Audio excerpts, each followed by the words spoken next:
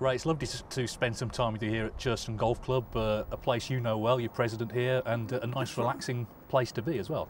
I've been down here now since '72, actually, yes. I came down doing the holiday circuit for one of the camps, you know, yeah, which is a nice way of life in those days. There's no hard to get a business doing exhibitions anywhere, so if you could get on the holiday circuit, it sort of give you security for the year. You make enough money to live on, cover all expenses, travelling, rail, taxis and what have you, petrol. And of course, anything else then is a bonus. But to give you that little bit of security, that's all. Sure. Difficult. 946 miles a week. 10 shows. Wow. I'm sure a lot of people watching would love to know, do you still play snooker? Do you still Very badly, yes, very badly. I think they moved the pockets, actually. Or that, or the balls got bigger. The pockets got smaller.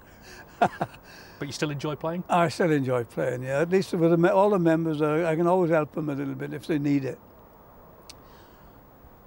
What was it about? And there's no charge. I never charge anybody, by the way. Oh, good. I've never charged anybody. How was that? What is it about snooker that still fascinates you, do you think? It's just the nature of the game, the unreliable, the uncertainty of it. Some days you can do most things, other days you can't do anything. And there's no rhyme or reason for it. No, it's just whether you feel in the mood for it or... I don't know what it is, actually. It's simple. I mean, it didn't happen very often. It just happens. And when it happens, you're in a little world of your own. You can pot anything. You can pot everything. You can get out of everything. You're not aware of anything. Nothing distracts you. You just get on doing your job. Fantastic. Magic.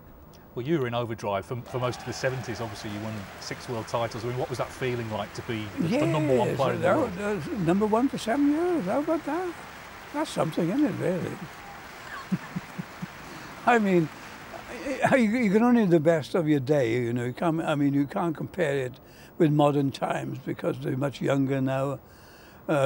Conditions seem to be much better than what I had, or what we had, rather. Yeah, tables are nice and warm, balls are nice and light, cloths are a bit thinner. Wonderful, wonderful. Nice. I'd love to be able to play on these conditions. Tables so fast, you know. And you see them screw the ball effortlessly. Long distances, from long distances. Fascinating. You hold a record. In 1983, you won a ranking event where you were 50. You're the oldest ranking event winner. Now, Ronnie O'Sullivan, he's going to be 48 in December. Do you think he might be the one who takes that record from you? I can't see any reason why not. Yes, I would say yes. Fantastic. And I wish him well because I'm on his side, isn't it? It'd be wonderful. Good for him. What a wonderful player, eh? Most natural player you'll ever see. I was amazed when I went with him, I can assure you. I mean, I'd seen him play and I'd heard about him and read about him. But to stand at the side of him when he's doing his practice session is unbelievable. It is wonderful. It is magic. And I used to call him the magician. But he wouldn't have that, he wanted to be the rocket. I see Murphy's got the magician now. But no, the magician is Ronnie's the magician, not Murphy. Is Ronnie the greatest ever, do you think? Ever, without a doubt. And I think most of the players would agree. I can't think of anybody that wouldn't agree, really, no. Because, well, he is, and he's so natural, so effortless, really.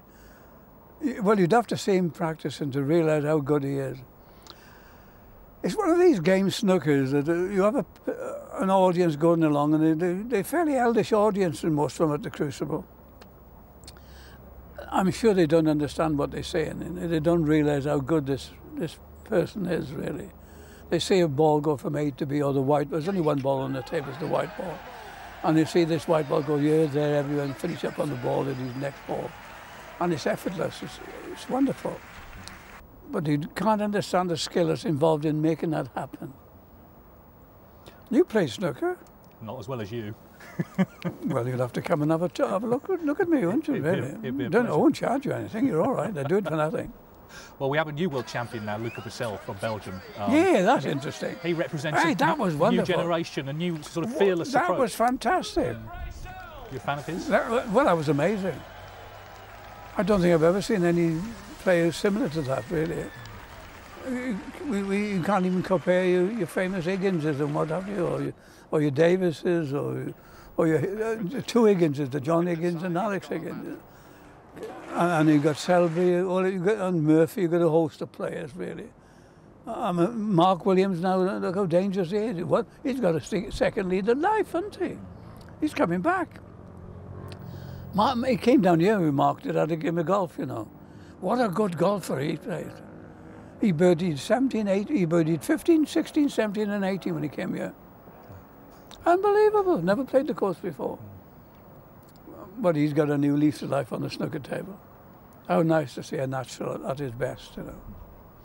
Well, Ray, it's been lovely to spend time with you here. Fantastic. I'm sure that all the snooker fans watching this would just like for me David, it's been a pleasure. Well, they'd just like for me to say thank you for the vast contribution you made. Not to at all. snooker. And good luck with your book, by the way. Fantastic. I look forward to having a read of it, you know, yeah. Been a pleasure, Ray. Thank you. Well, excellent. Thank you. You may send me one, perhaps, with a bit of luck. You never know. Yeah. A discount. You never look. Just think about it anyhow. You know? I will do. Thank you, Ray.